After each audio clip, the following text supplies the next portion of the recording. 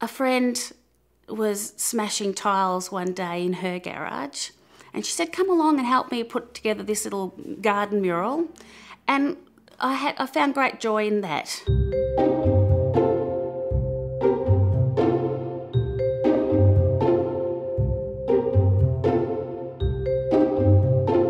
Art was something I was always good at.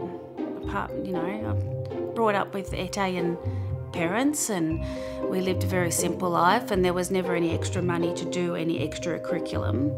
So art was something I gravitated to. It's something was a way to escape all the drudgery. I sewed for a living. I worked for the ballet for nearly 8 years.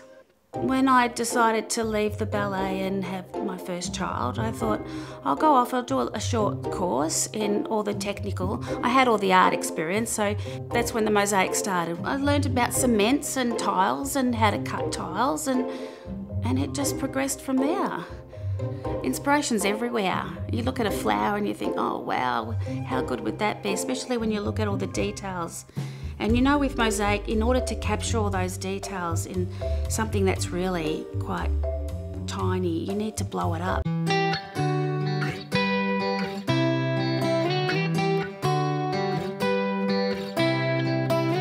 I don't let my mosaics be dictated by little squares. I find that really tedious.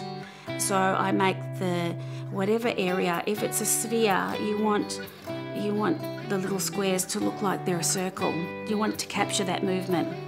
My work's very intricate, and it's the only way I can achieve it is to be sometimes I'm quite pedantic about chipping a millimetre off. I set myself a challenge of reproducing Gustav Klimt's The Kiss.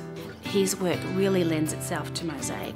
All the gold and colour in that piece is just exquisite. It took me nearly 2 years to complete, and a friend put it in his shop for me and it sold 3 weeks later. So that was, to me, that was a sign that this was the right path I should choose, and I've pursued it ever since.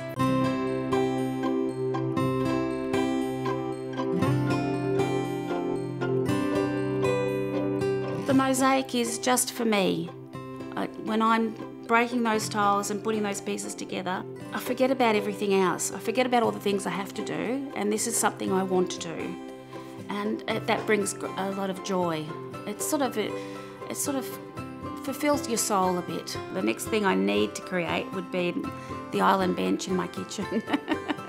I've done some really lovely pieces for other people, and I thought I've never really done a piece for myself.